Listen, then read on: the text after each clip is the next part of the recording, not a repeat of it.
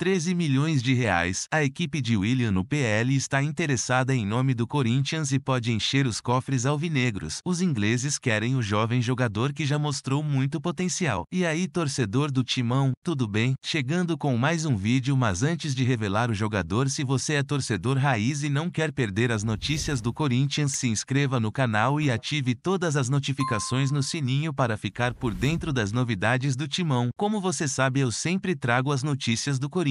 Atualmente, o maior mistério em torno do Corinthians é o futuro de Vítor Pereira. O treinador português ainda não sabe se vai continuar na equipe e com isso, outras negociações estão travadas. A tendência é que VP deixe o time no final do ano. Na web, os fãs só querem o fim dessa novela. No entanto, isso não impede que os times façam algumas propostas ou pesquisas para nomes do Corinthians neste meio tempo. Desta vez, o Fullham, time de Willian, ex-número 10 do alvinegro, na Premier League, acompanha de perto a situação de um dos reservas de VP. Segundo o jornalista Ecrem, especialista em notícias do mercado europeu, Fullham está muito interessado em contratar Matheus Donelli, reserva e possível futuro substituto de Cássio no timão. Ainda não houve nenhuma proposta ou abertura de conversas, mas o Corinthians está ciente do interesse. O Fullham, da Inglaterra, está de olho na situação do goleiro Matheus Donelli, 20, do Corinthians, revela o jornalista.